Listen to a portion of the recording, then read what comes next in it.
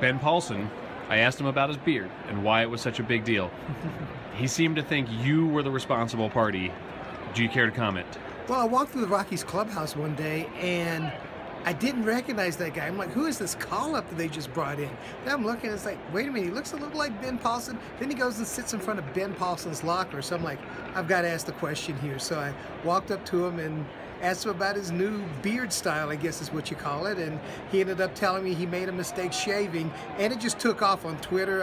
I tweeted out a picture during batting practice and wrote a quick story. It got up on the website, and after the game, he had a bunch of texts and calls and messages from all of his friends. So I guess I am to blame for that story going big, but hey, it was fun. There you go. Thomas Harding, responsible for the Ben Paulsen Beardgate.